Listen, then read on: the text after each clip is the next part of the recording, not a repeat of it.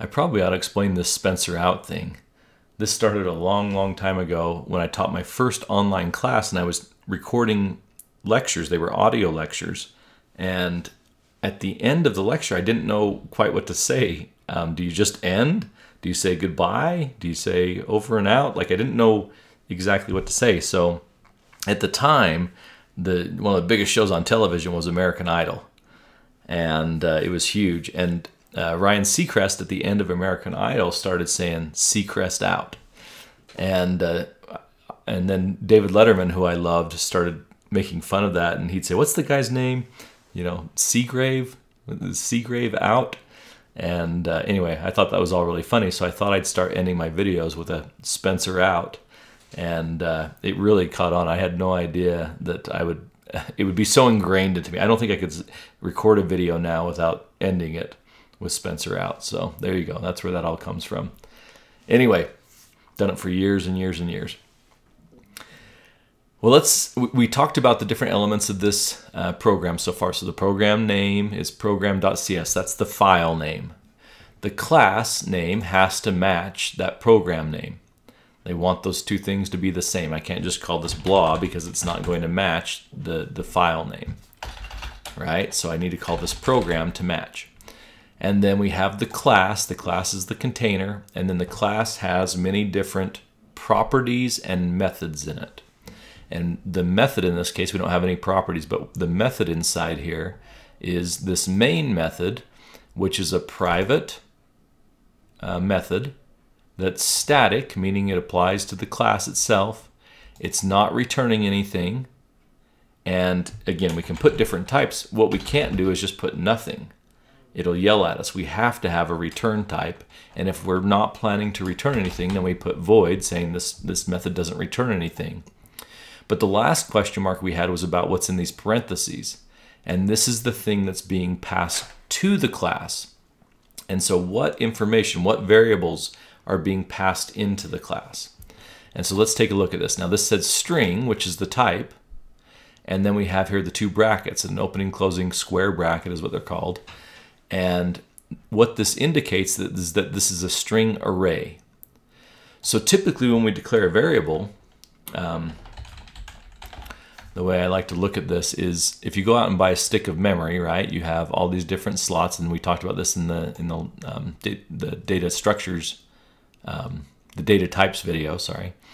And we've got all these different little memory slots, right? Like we talked about. Well, a lot of times when we go in and just declare one variable, you know, I'm going to go get an integer, call it num, and set it equal to 1. Then it goes out in memory, and we learned an integer is 32 bits, and so it's going to go out and reserve that space out in memory, 32 bits long, and then it's going to put into it a 1 because that's what we told it to, and it's going to call it num. Well, if I declare a string array called args, then it's going to take and put out there, instead of buying just one space, it's going to buy, and the way I think about it in my mind is it's going to buy an apartment building.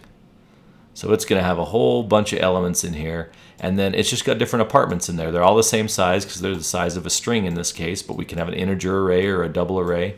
And then every apartment gets a number, 0, 1, 2, 3. This is some high class content you're seeing here.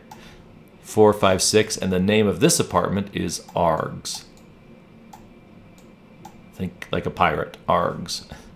So we've got now a string array. It's all together bunched in memory, and the name of it is called args.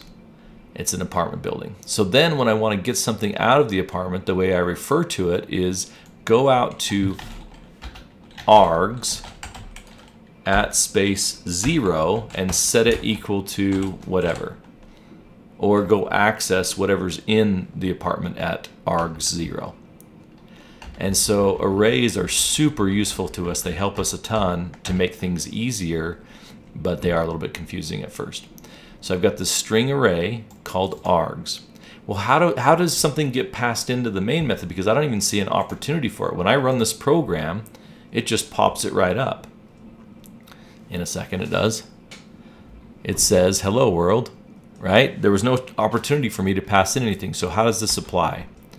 Well, this applies particularly if you're running this at the command line, because we can go in and say tools, command line, and I want you to do this, and then developer command prompt. So tools, command line, developer command prompt.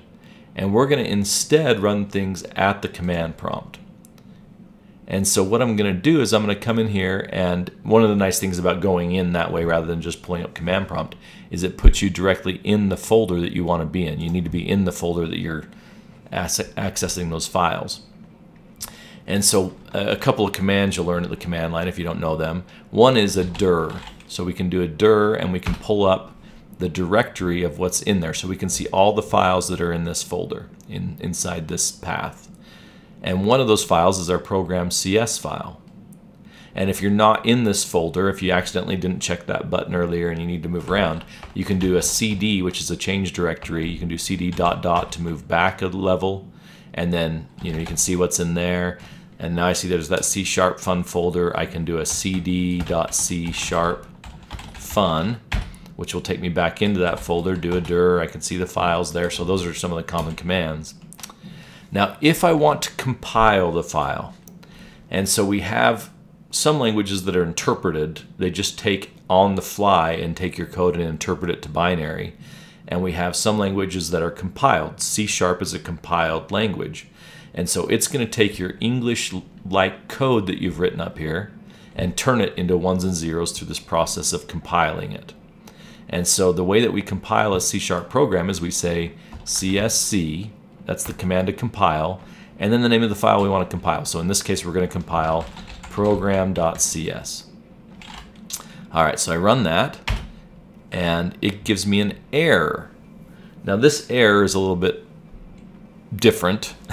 You wouldn't typically get this, but because we are using the .NET environment, it's trying to do things for us. And one of the things it's done is import a bunch of libraries that we need. So if I click on this little, these little braces up here, curly braces is the word I was looking for, then it will show us all the different things that it has imported. And so if I go click on system, it'll show me the little imports that it's done so that I don't have to type system.console.writeLine. I can just write console.writeLine. So again, trying to save you time and help you out. Well, when I'm compiling at the command line, it doesn't have all that peripheral stuff. It just has what's in the program.cs file, and there is no system in here. And so we need to actually go input system into this, system.console.writeLine, to get this to work. So I'll save this. I'll come back to my command line, and then in here you can press the up arrow if you don't want to retype. It gives you a history of all the different commands you've typed in. And so I'm going to compile the program.cs, and if I get nothing back, that's a good sign. That means that everything went well. And so now that it's compiled, if I do another dir, I'm going to notice there's a new file that we didn't have before, program.exe. That wasn't in there before. But this is now the compiled file that's meant to be run. And so I'm going to take this program.exe and I can run it. Program.exe, and it gives me the hello world at the command prompt. Okay, so what if I want to actually use this string args? Well, I can put in parameters .exe. I can type in something like hello and 1 and 13.25. I can put in some different parameters, and each one of those is going to be put into a string array, each one separated out by a space. So it's going to get the hello first, space, and then that'll be apartment 0. Then 1 will be apartment 1, 13.5 will be apartment 2, and so on and so forth as we add in parameters to this string array. Alright, so what we're going to do is just modify this string array so we can do some things with it as the information's passed in. But just here looking at my clock, I'm going to go ahead and end there and continue on with passing those parameters in the next video. Spencer out.